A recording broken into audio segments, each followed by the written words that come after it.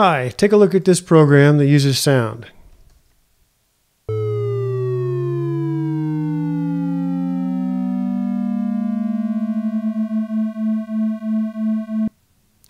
I will now try to explain that program.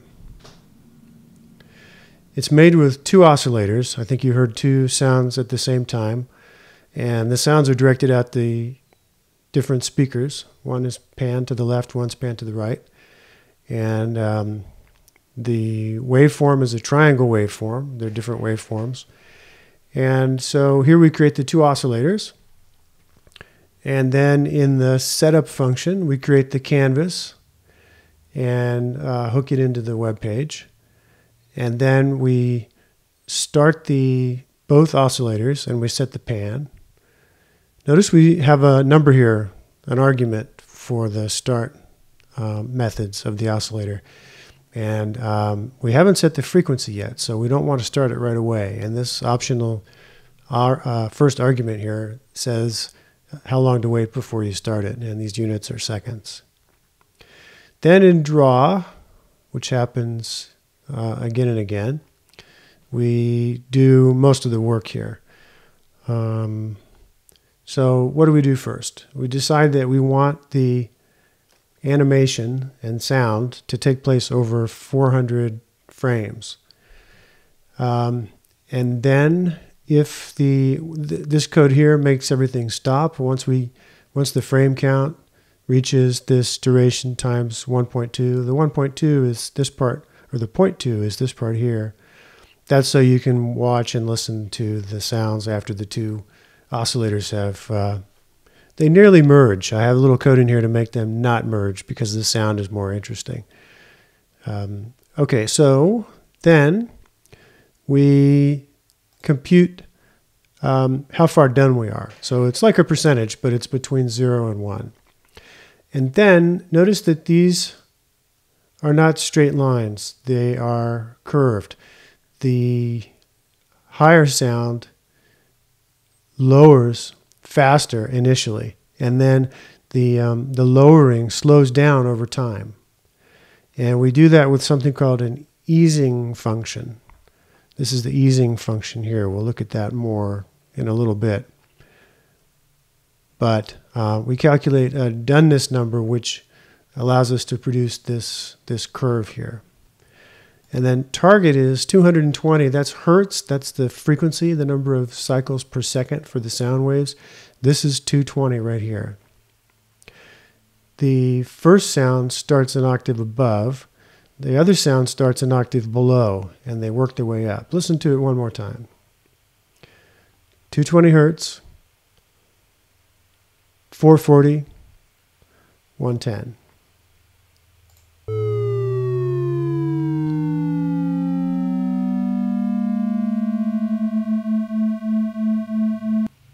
Also, hopefully you heard how it really slowed down the merging toward the end. You might wonder why the red, or the descending oscillator, takes more vertical space here. And it's because, consider a piano when you're going up a half step at a time. The frequency of the notes that are higher up are spaced farther apart than they are on the lower notes. And that's related to the fact that when we go up an octave, we double the frequency. Okay, so low start is this point, high start is this point. And then here we calculate the descending frequency and the ascending frequency given the current doneness and the target and where we're starting.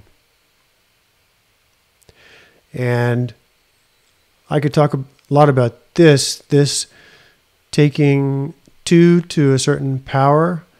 We're traveling 1 octave, and you double the frequency in an octave. So 2 to the power of 1 is 2, so that makes a doubling. 2 to the power of 0 gives you a 1, so that doesn't change it.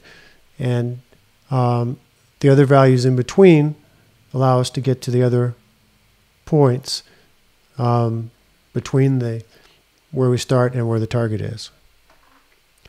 Then once we've calculated the descending and ascending frequencies, we set them in the oscillators. And then here, I lower the ascending frequency by 3 hertz, just so you get a more interesting sound at the end. And you should be able to hear beats. You should be able to hear 3 kind of pulses per second while this part plays. Let me play it again. Listen for the beats.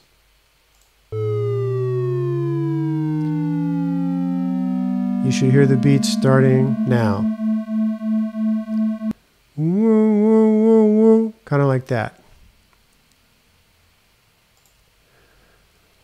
Okay, and then what are we doing here? The next bit of code calculates how much of this vertical space in the canvas is used by the descending drawing and how much is used by the ascending drawing. And the stroke weight makes the line double thick. And now we want to know if we're doing the same frequency here or close to it. Because if we are, then we'll draw it in purple, which is kind of a mixture of red and blue lights. And then here we draw the point for the descending line by taking the frequency, which ranges from here to here, and mapping that onto the position from the top of the canvas down to the point where the lines meet, this meeting Y. Then we log a message to the console, which is useful for capturing some data and kind of understanding what we're doing. And then if they're not at the same frequency, then we draw the blue line. We stroke blue, and then we do a point I didn't mention here, the frame count, that's the x-coordinate. So the frame count starts at 1 in increments.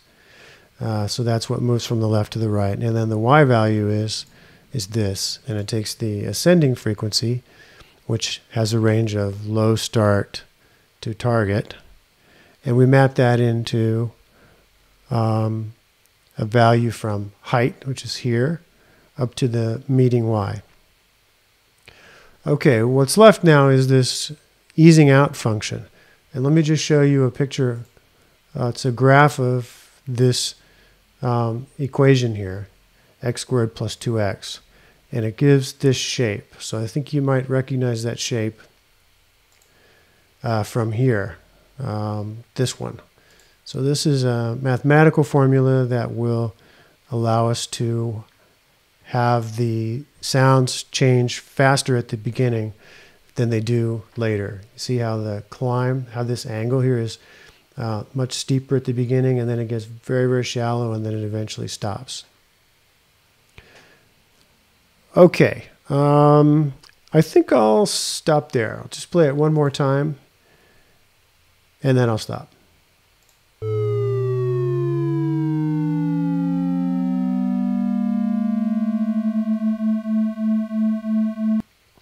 I'll put a link to this program in the comments.